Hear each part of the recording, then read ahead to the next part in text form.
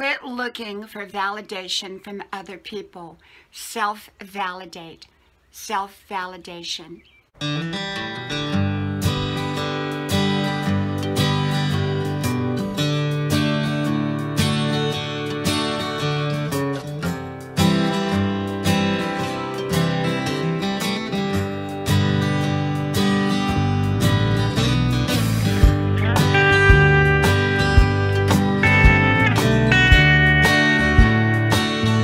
Self-validation.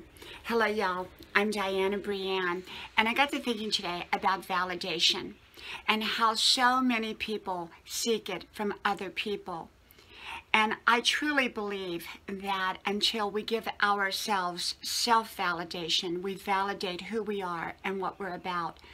Until we do that, no matter how much outward validation we get, we're never going to be satisfied. It will never be enough to complete what we're looking for, because what we're really looking for is inside of who we are.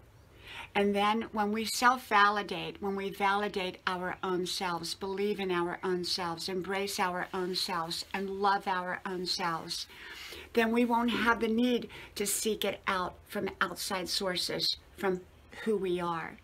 We will appreciate validation from others. We will appreciate compliments, but we won't need them, and we won't need to seek them out because, well, we're already complete.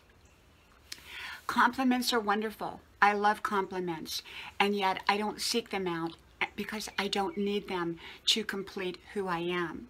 But people who have not self-validated are seeking out outside sources of validation.